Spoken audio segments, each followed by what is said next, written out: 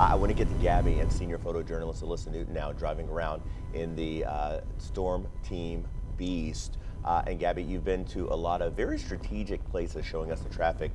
Let's see where you are now and what you're seeing out there.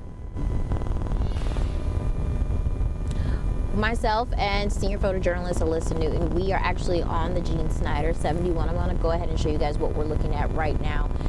Here we go. Here's a much better picture. As you can see, there is actually a snowplow right in front of us.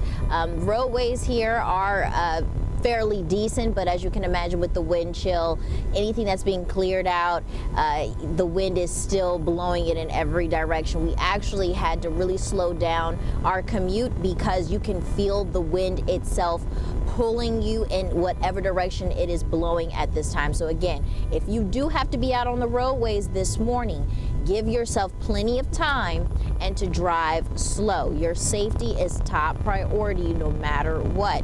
And we have seen actually several people on the side of the roads with their hazard lights, several of them from the night prior to as well as this morning.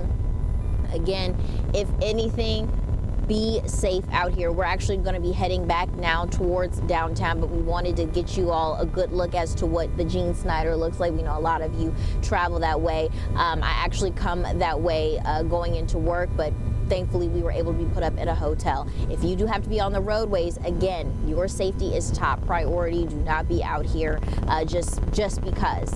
You have to be very safe driving out here. Yeah, that's thorough reporting, Gabby. You know, we always have room to ask questions and talk back and forth, but that was thorough. I don't have any questions. It's very crystal clear what you're seeing out there this morning, so thank you for that. Continue to be careful, you and Alyssa both.